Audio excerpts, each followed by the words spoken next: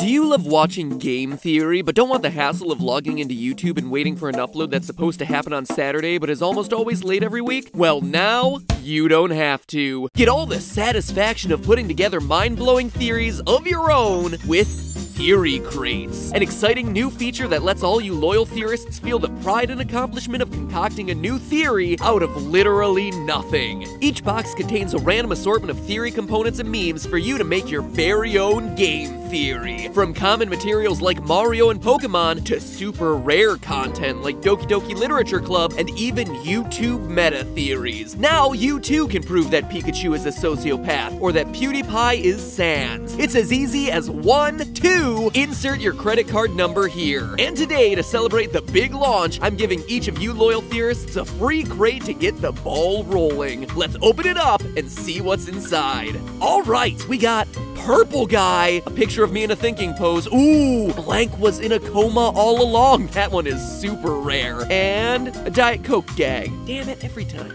Oh wait, there's one more in here.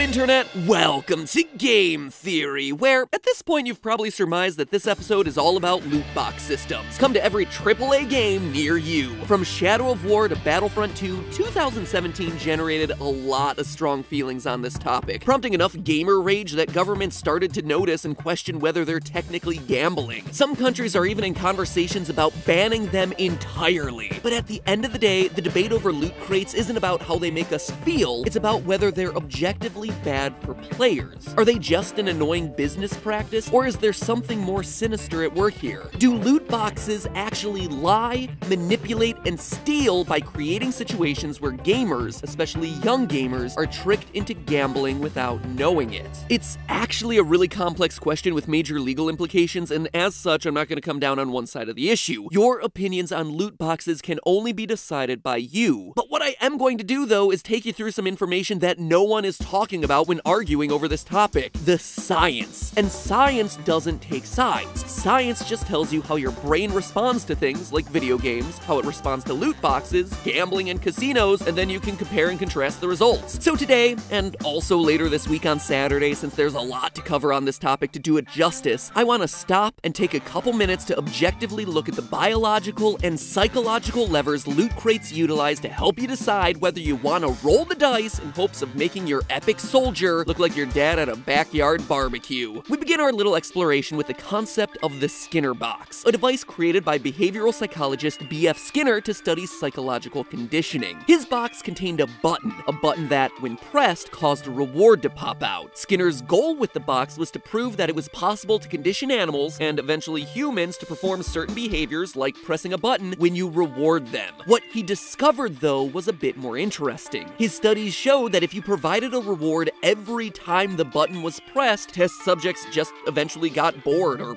felt like they'd gotten enough, and as a result, they stopped pressing the button. But if he only gave rewards to the test subject some of the times, either randomly or on a set timer, they kept coming back, pressing the button over and over again, sometimes indefinitely. For a guy who wasn't a game designer, Skinner is probably one of the single most influential people in the gaming industry, because if you've ever played an MMORPG, a timer-based social or mobile game, or any game that rewards your actions intermittently, I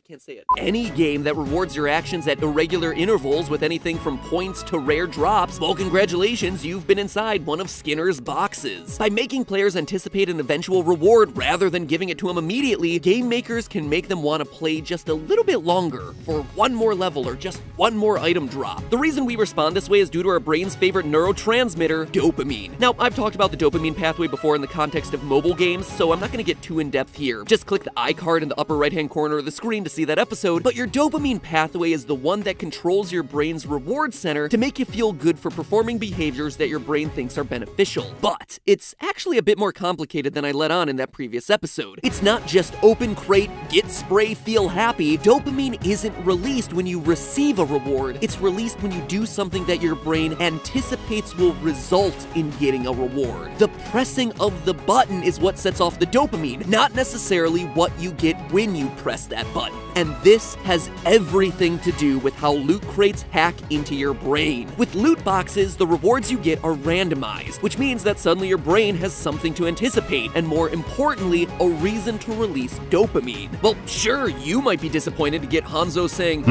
for the 10th time. Your brain has already gotten its dopamine reward in the seconds that it spent opening the box. Many loot box systems actually further heighten this sense of anticipation with timers or long animations of the box's opening. Think of all the fireworks that go off every time you crack open a new pack of Hearthstone cards or a new Overwatch loot box. Because your brain is rewarding you for buying and opening these boxes, regardless of what crap sprays you're getting inside, you naturally feel an impulse to buy more. Ever wonder why kids' channels have so much success opening Kinder eggs? This is it. This is why. This psychological phenomenon is present from the time of your birth. Another key psychological factor in the success of most loot box systems is the psychological concept of loss aversion, which is, well, exactly what it sounds like. Human beings hate losing, even more than we love winning. In fact, studies have shown that the average human feels 2 times worse about losing something than they feel good about winning something of equal value. This psychological principle plays a huge role in casinos when it comes to all forms of gambling, but especially completely random games like slots. Once you start gambling, loss aversion can make it very hard to stop. Many gamblers lose a small amount of money, then keep putting in more and more money just trying to win it back. This belief that eventually you'll net out ahead if you just keep on going is called the sunk cost fallacy, a failure in the way that our brains work that convinces us to keep going, even when we keep losing simply because we've already invested so much time or money into an activity. If you've ever stayed in a relationship longer than you should have, most of the time it's because of sunk costs. Your brain is subconsciously weighing the time, money, and emotional investment that you've put into that relationship. And the longer you go, the harder and harder it is to dig yourself out, even if you recognize that she's a ball and chain on your leg of life, holding you back, weighing you down. Or on a personal note, for me, I'm really bad at calling or texting people back. And the longer I sit on that text, the harder and harder it is for me to write back because it's like, well, they gotta hate me at this point. But here's the thing about the sunk cost fallacy. It's just that, a fallacy. In casinos, the longer you play, the less likely you are to net out ahead. Casinos know people hate to walk away when they're losing, but they also know that their brain is gonna convince them to keep playing longer, which is really bad for you since all casino games have higher odds for the house to win. It's like a vortex for your brain's chemistry and your wallet, which is why they always say to go into a casino with a set amount of money you're prepared to lose. And in the case of my text messages, well, yeah, the longer I go without responding, the more likely people really will start to hate me. So let it be known, Nicholas, if you're watching this episode, I promise I will text you back as soon as I'm done recording. More to the point of today's episode though, in the case of loot boxes, sunk costs is why they can be such a slippery slope. Once you've bought one and haven't gotten the item you were looking for, it's much more likely that you buy 2,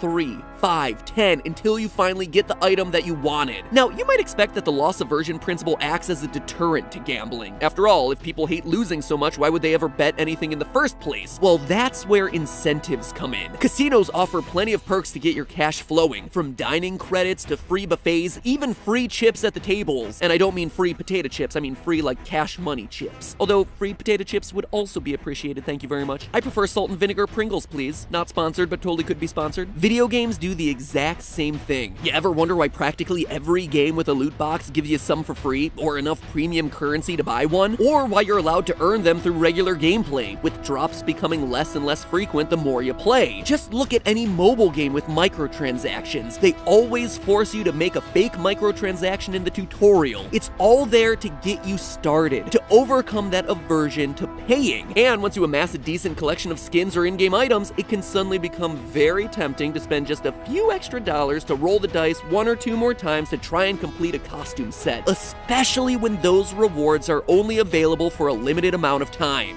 Enter exclusive loot, which puts a deadline on you making the decision to pay. If you want it, you gotta get it before it's gone forever. All of it. It's all there to make buying those items a normal part of your gameplay experience. But we're still not done. Another way casinos and loot boxes exploit weaknesses in your brains is by creating what's known as an illusion of control. In Vegas, many gamblers are more comfortable betting on games where they get to make the decisions themselves, such as blackjack, since that makes them feel like they've influenced the game with skill. But even if you make a mathematically optimal play on every hand in a game of blackjack, your odds of winning are still only 42%, while the house has a 49% chance of winning. If you play for enough time, you will always lose more than you win, but it feels more fair because of that illusion of control. If that idea doesn't sound familiar, well, it should, because it's the same psychological principle as loot boxes. Many Japanese gacha games let you pick between several different banners that contain different characters or items, or have increased odds of dropping certain ones. In Fire Emblem Heroes, for instance, you can even pick which color of unit you want from a random selection of 5. At the end of the day, your winnings are still doled out by a random number generator, but simply giving you a choice of which slot you want to spin is enough to make you feel more comfortable trading in your cashola for a shot at the prize. Now, up to this point, I've only focused on how these games in general get around the ways human psychology works, but I'm far from done. Or, I guess I should say the people who create these games are far from done, because what I haven't touched on yet is that these games aren't just trying to get everyone to spend more, they're specifically trying to get you, yes you, Lee's cousin Kid Finch who lives on Guilford Boulevard, to spend more money. They're studying the way you play, when you decide to make purchases, even when you get fed up and quit for the day, then subtly tweaking your unique gaming experience in order for you to spend as much money as possible. But that is a huge topic that needs to be covered all on its own. So later this week, should only be a few days, say Saturday, check back to see how games are spying on your behavior to get you to spend money to roll the dice. It's pretty impressive how scary some of this stuff can be. Oh yeah, and as a part of that episode, I'll actually be covering the other side of the argument too, why none of this actually constitutes any form of gambling, which I honestly think might get some of you loot box haters to put down your pitchforks and stop writing to the Belgian Gambling Commission. Anyway, shatter that loot button you see on screen right now to get a random reward. It'll probably just be a subscription, and ensure that you see that episode when it comes out later this week. And in the meantime, remember, it's all just a theory. A game theory. Thanks for paying. I mean watching.